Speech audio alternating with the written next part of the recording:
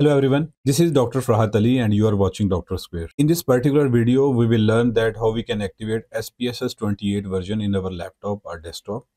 We have received text messages, emails that we have the license key, but we do not know that how we can activate SPSS 28, 29 or even SPSS 30th version, which is recently launched. And we have started a series in which we are going to explain that how you can activate the different versions of SPSS. In previous video I have explained how you can activate SPSS 27. In this video we will learn that how you can activate SPSS 28th version, and the link of the previous video will be available under the description. So if you face any kind of issue related to activation of SPSS, if you need guidance consultation that what kind of analysis you need to perform for your thesis, dissertation or research paper, you can contact us. The email will be available under the description and right now on the screen as well. You can contact us, we will guide you. And if you need any help related to the activation of your license, and if you want to apply for the license, you can contact us through our email ID. We will help you, we will reply you within 24 hours. So let's start in this and see that how you can activate SPSS 28 version with the license code. So when you will install SPSS 28 in your laptop or desktop, this window will appear in front of you and it shows you that install sheet wizard has successfully completed. It means your software has been installed and now you can activate this software through SPSS license. If you keep check on this option and click on the finish button, a new page will appear in front of you that will ask you to provide the authorization license key.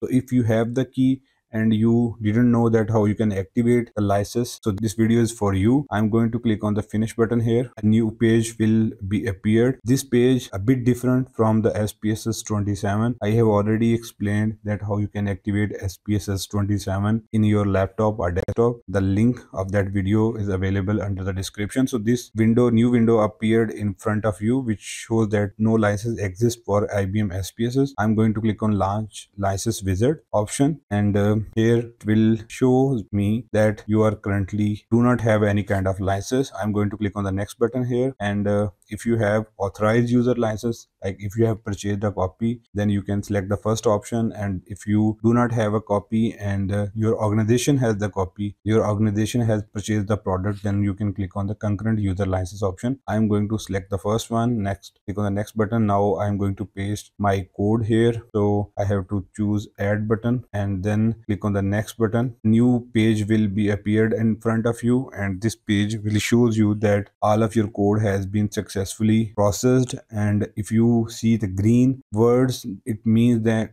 your authorization has been successful. You need the internet connection to activate your SPSS 27, 28 or even 29 or 30, the latest one software version. And right now we are activating SPSS 28, so everything is successful. Now I have to click on the next button here, and you can see the software is activated till 25. Now I have to click on the finish button here. So new license has been will take effect the next time you restart IBM SPSS Statistics. I'm going to click on the restart button here, and when you will click on this option, you will see that IBM SPSS software window will appear in front of you. I'm going to close this one. You can enter the data here like gender and our age. So if you can see that here new variable has been created, and which is string one, you can change this to the numeric. Okay, and here you can see a new variable has been created. You can mention the age, and it's only possible when you have the